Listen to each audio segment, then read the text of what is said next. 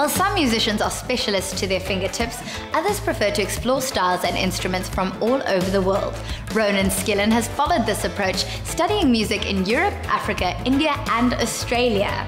Among his favorite instruments is the tabla, which he first encountered in South Africa. He chatted to Michelle about music as a universal medium. Ronan Skillen doesn't just play music. He thinks, breathes and lives it. He believes that music is more than simply a sound produced with instruments. For him, it's a way of tapping into the universal rhythms of nature. And even silence has its ghost notes. Born in Northern Ireland, Ronan grew up in Germany and completed 7 years of classical French horn training before heading off to explore the world of music and the music of the world. Growing up, Ronan Skillen was encouraged to find his voice within music by his parents. And one year they gifted him a tabla set for Christmas. Now this soon became his instrument of choice through his journey of self-discovery. And I'm here in Kalk Bay, Cape Town to meet up with him before he jets off to Europe. He's a multi-skilled performer who currently specializes in hybrid percussion and the traditional Australian didgeridoo.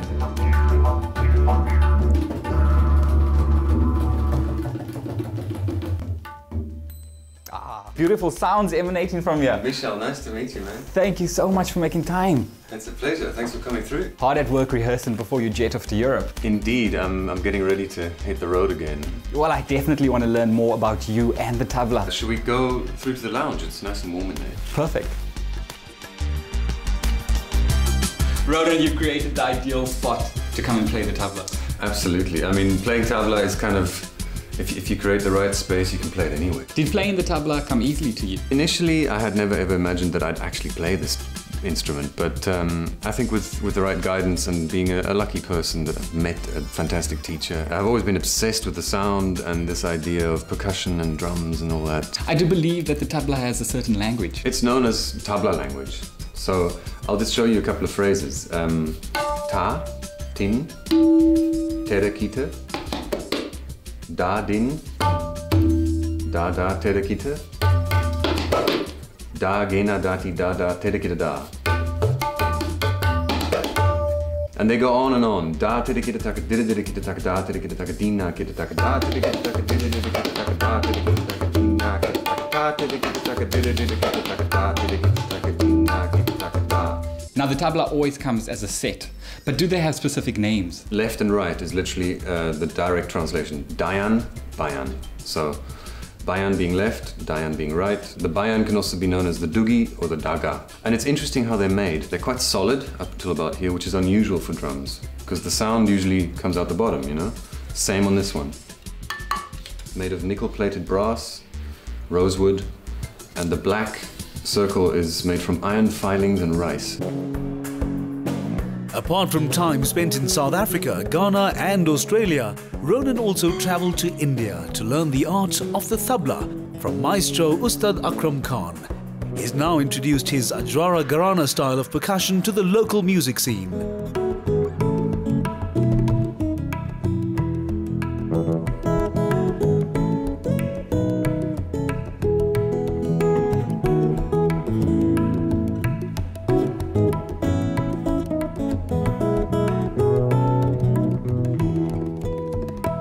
As a professional musician, is the tabla your instrument of choice? Absolutely. It's an interesting thing because you wouldn't really expect the tabla to be one of those instruments that can just fit in everywhere. But thankfully I've had enough influences from all kinds of musical backgrounds in order to incorporate it into different genres.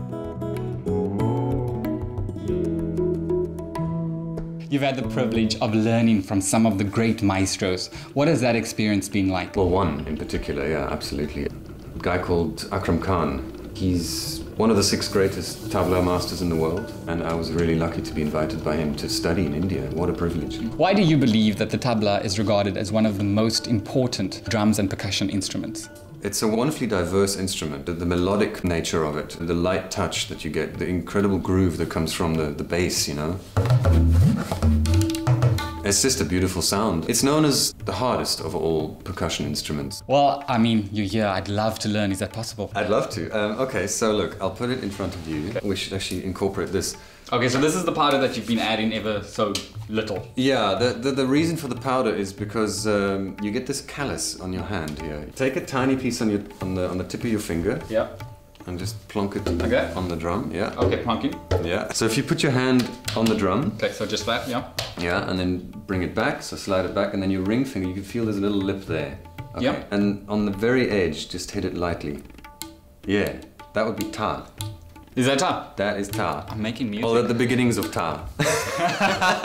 Definitely. Shall we head out, maybe go down to the harbour? Great, I'd love to. It's a perfect sunny day.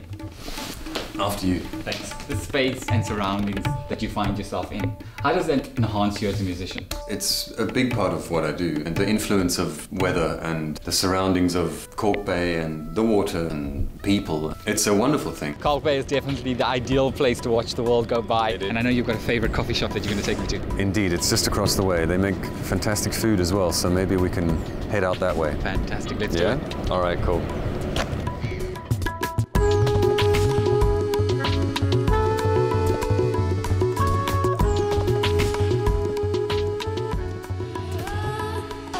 Kalk Bay has a long association with fishing and surfing, but it's also become something of an artist's colony, making it an ideal base for Ronan when he takes a break from tours and concerts. Ronan, any exciting projects that you can share with us? Absolutely. I'm working on a CD of my own, some music that I've been putting together. Then I'm going to Europe. I'm going to be teaching and doing some workshops in Switzerland. I've got some concerts in Lithuania, a couple of things in England, and then I'm coming back to Joy of Jazz in Joburg, then going to Maputo. So there's a lot going on. And where do you hope to be in the next couple of years? I'd like to do more recordings. I've got a little studio at home. I really enjoy producing records. That part of the music industry really interests me as well. You kind of become the guy behind the scenes in a way. Ronan, thank you so much. Thank you so much, Michelle. Lovely to have been with you.